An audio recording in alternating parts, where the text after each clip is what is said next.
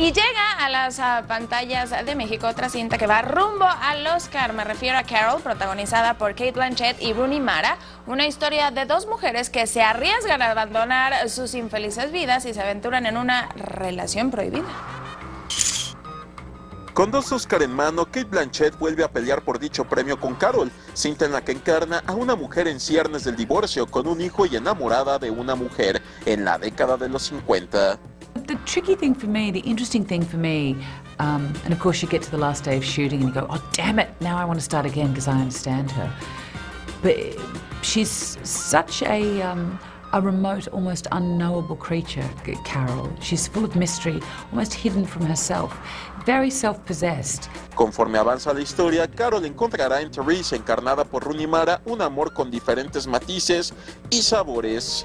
And the interesting thing about the balance of the screenplay is that just when Therese starts to reform herself in a mature way, it's when Carol starts to come apart and really needs Therese, but Therese starts to be the one who's remote.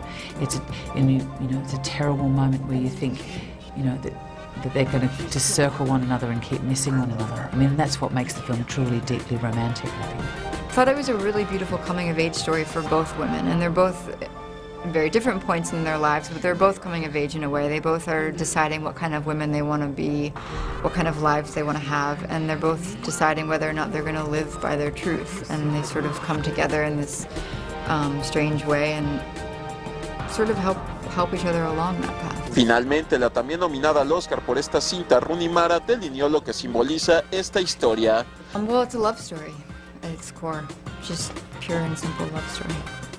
And in that regard, it's,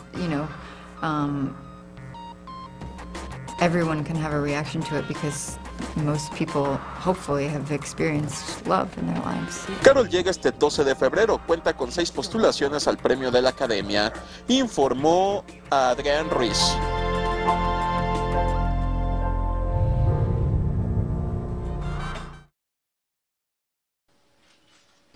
Te invitamos a seguir cuestionando la información con los siguientes videos.